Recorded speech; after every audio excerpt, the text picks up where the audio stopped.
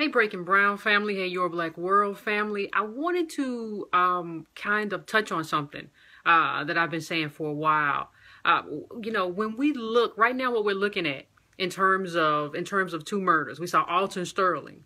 All right, we saw Philando Castile, and so what people are saying is, I saw a peace march by Snoop Dogg and all these other people, and everybody's saying basically, well, the actual problem is that, what we have here right now is that the police officers just don't care about black people, or nobody cares about black people. Well, the whole problem, that's not the problem, man. Like, the problem is just that people don't care about black people. We got to get to know the cops. So if we get to know the cops, we're going to have a better time. Like, we're going to be better as a community if we can get to know the cops. Like, that's not the issue. The issue in terms of what we're watching right now is the implosion of the entire black community. And if you ask me what I mean by that, here's what I mean by that. Ask yourself, why was Philando, why did he have all those tickets? This is a guy who worked at a cafeteria who had $6,000 some odd worth of tickets. How do you have that many tickets if you're not being followed and harassed by the police? Like, just tell me that. Just answer me that question. If you're not being targeted by the police, how do you have that many tickets? This is the criminalization of black life. That's what we're watching. We're watching the criminalization of black life. These are Gestapo tactics. Okay. And even when you take it away from him, when you look at Alton Sterling, I need somebody to tell me why this guy was selling CDs at midnight. He was probably selling CDs because he couldn't get a job that paid a decent wage. So what you're watching is like the failure of black life in America. That's what we're looking at. We're looking at the failure of black life in America, and that's the problem. The problem isn't just, well, police are just harassing people, or police are just, we have a problem with police and we need more community police. No, part of the problem is that we have a problem with jobs. Part of the problem is that we have systemic failures, and we have systemic failures because it was designed that way. We have systemic failures because we were designed to fail in this country, and nobody's doing anything about the fact that we were designed to fail as a group of people. Black people were designed to fail. We were brought here as servants, and we were designed to fail in this country. So that's what we're witnessing. We're not witnessing the failure of one officer or the failure of one black person. We're witnessing the failure of black people because that's how the whole system was set up. That's how the whole system was designed. And until government steps in and does something about that, there's nothing we can do about that. And so that's kind of why I have a problem too, seeing people say, well, I feel, we should band together with police right now. Listen, I think everybody would say that those police officers who were shot down in Dallas, they had families, they had loved ones, and people, we don't want to see any innocent people killed.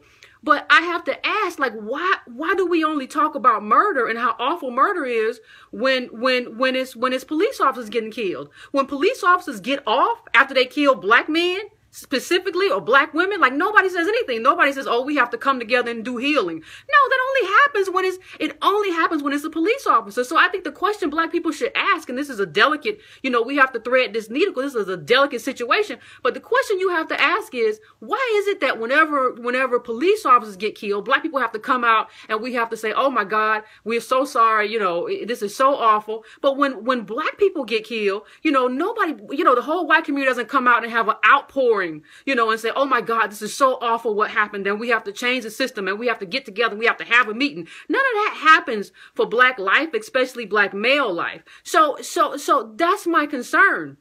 My concern is that we're witnessing a failure here. We're witnessing a huge failure of black people, of the black community, of no fault of our own. There's nothing that you can do as a black person right now that can stop you from being that person, that can stop you from being that person that gets killed on the street, especially if you're a black man, because all they have to do is see you. Like, they see black men as monsters. Black women are seen mostly as nuisances, welfare queens. But black men are viewed as monsters. So that's what they see. And so when I think about that's what I'm thinking. That's what's going through my mind in terms of what we're going through, how we got here, and what we're going to do about it. And I don't want to hear anything about healing. I want to hear about policy changes. Like, what are you going to do to make sure that black people have a better life? What are you going to do to make sure that the next Alton Sterling doesn't need to sell CDs at the liquor store at midnight?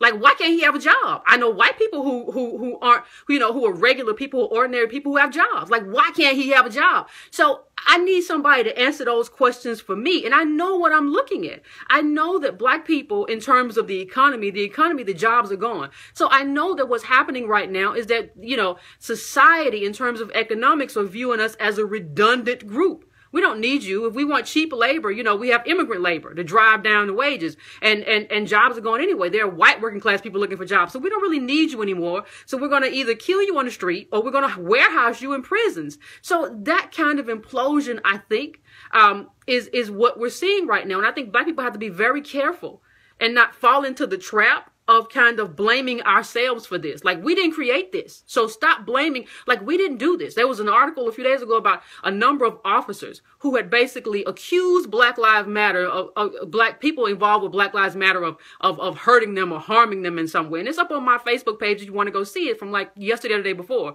And this is what they do.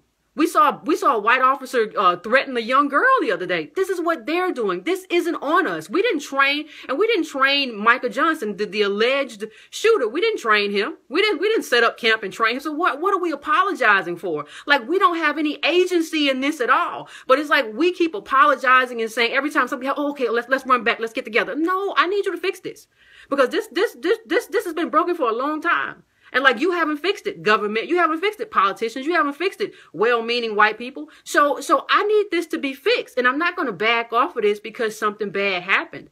And so, those are just my thoughts right now in terms of what I'm seeing, in terms of the black community, in terms of how we got here, and in terms of, there are some people who probably shouldn't be talking right now. Like, in terms of the people that I want to hear from, I don't want to hear from Earl O'Ferry Hutchinson. I don't want to hear from old black baby boomers. Like, I want to hear from young black people. I want to hear from poor black people, especially black men. And I want them to tell me what they're going through, and we can discuss what they need to do in terms of policy. I don't want to hear from people who are older people who aren't dealing with, what these two men who just got killed dealt with. I don't want to hear from them. That was old. That was your time. You can talk about healing, but really and truthfully, you weren't the one on the street getting shot and killed. So if you're not one on the street being, bleeding out, if you're not that guy, like, if you're not in that community and you're not dealing with that on a regular basis, I just really don't want to hear from you. So, I mean, that's where I am kind of with it right now. This is kind of an ongoing thing for me in terms of my own mind and the conversation that I'm having with myself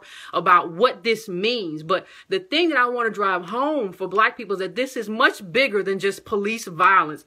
This is a systemic failure of America. This is a systemic failure of the place where we live, of the place where we were brought to in chains. We are the descendants of slaves, and they have treated us as the descendants of slaves. No matter what your hue is, you are, if you're a black person, you descended from slaves, and that's how we're getting treated.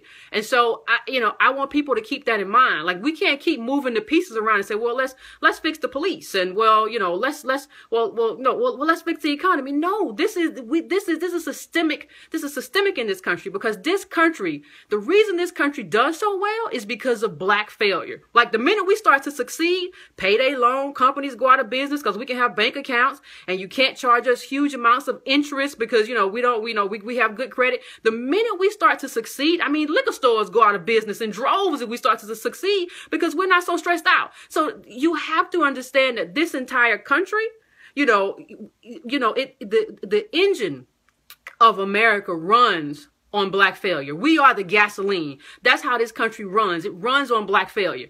In terms of when you put people to work, when you look at putting people to work, that's because you're putting black men in jail. The reason you can finance all this stuff. The reason the reason these people are guards at jails. The reason people have contracts to build jails.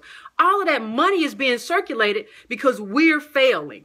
Okay. And the idea that this country is running on black failure is a problem. And so that's how it's designed. It's designed for everything, for us to fail and everybody kind of eat off us failing. And that's what has to stop. So that's what I want people to think about and just work with going forward. Know that this isn't about one thing. This is about a systemic failure of America. It's not about a systemic failure of black people. We haven't done anything but try. The entire time we've been here, we've tried and tried and tried and tried again. This is a failure of America. It's not a failure of us. So we should talk about it.